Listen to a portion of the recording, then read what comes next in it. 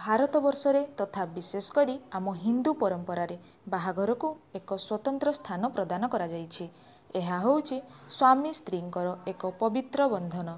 ଭୂରି ଭୋଜନ, ସୁନ୍ଦର ସାଜସଜ୍ଜା, ସୁନ୍ଦର ବେଶ ପୋଷାକ, ପୁରା ପରିବାର, ବନ୍ଧୁ ବାନ୍ଧବମାନଙ୍କର ଏକତ୍ର ଏବଂ ବହୁ କିଛି ମଜାମସ୍ତି ହୁଏ ବାହାଘରରେ। କିନ୍ତୁ ଆମ ହିନ୍ଦୁ ପରମ୍ପରା ଅନୁସାରେ ରହିଥିବା ବିଭିନ୍ନ ଛୋଟ ଛୋଟ ପ୍ରଥା ମଧ୍ୟ ବାହାଘର ପାଇଁ ଗୁରୁତ୍ୱପୂର୍ଣ୍ଣ ଭୂମିକା ଧାରଣ କରିଥାଏ। ବହୁ ପ୍ରଥା ବା ରସମ ମଧ୍ୟରୁ ବରଣମାଳା ବଦଳା ବଦଳି ହେବା ଏକ ବିଶେଷ ପରମ୍ପରା ଭାବରେ ରହିଆସିଛି। ତେବେ ଏମିତି କାହିଁକି କରାଯାଏ?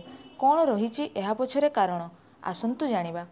କୌଣସି ଭାରତୀୟ ତଥା ହିନ୍ଦୁ ବାହାଘର ବରଣମାଳା ନ ବଦଳାଇବା ପର୍ଯ୍ୟନ୍ତ ସମ୍ପୂର୍ଣ୍ଣ ହୋଇନଥାଏ। ବହୁ ପୁରାଣରେ ଏହି ବରଣମାଳାର ମହତ୍ତ୍ୱ ସମ୍ପର୍କରେ ବର୍ଣ୍ଣିତ ଅଛି। ପୂର୍ବରୁ ହିଁ ଏହାକୁ ବାହାଘର ପ୍ରସ୍ତାବକୁ ସ୍ୱୀକୃତି ଦେବାର ପ୍ରତୀକ ହିସାବରେ ମନାଯାଇ ଆସୁଅଛି। ବରଣମାଳାର ବ୍ୟବହାର ପ୍ରଥମେ ଗନ୍ଧର୍ବ ବିବାହରେ ହୋଇଥିବାର ପୁରାଣରେ ବର୍ଣ୍ଣିତ ଅଛି। ଆଗକାଳରେ ଝିଅମାନେ ବରଣମାଳା ବା ଫୁଲମାଳ ପିନ୍ଧାଇ ତାଙ୍କ ପାଇଁ ଜୀବନସାଥୀ ବାଛୁଥିଲେ। ଏହାକୁ ସ୍ୱୟଂବର ବୋଲି କୁହାଯାଇଥାଏ।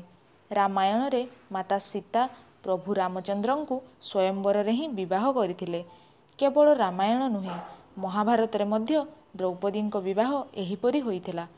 କେବଳ ଯେ ପୌରାଣିକ ଗ୍ରନ୍ଥରେ ବରଣମାଳାର ବ୍ୟବହାର ହୋଇଛି ତାହା ନୁହେଁ, ଆମ ଭାରତୀୟ ଇତିହାସରେ ମଧ୍ୟ କଥିତ ଅଛି ଯେ ପୃଥ୍ୱୀରାଜ ଚୌହାନ କନୌଜି ରାଜା ଜୟୀଚନ୍ଦ୍ରଙ୍କ କନ୍ୟାଙ୍କ ବିବାହରେ ମଧ୍ୟ ସ୍ୱୟଂବର ଦ୍ୱାରା ଅନୁଷ୍ଠିତ ହୋଇଥିଲା।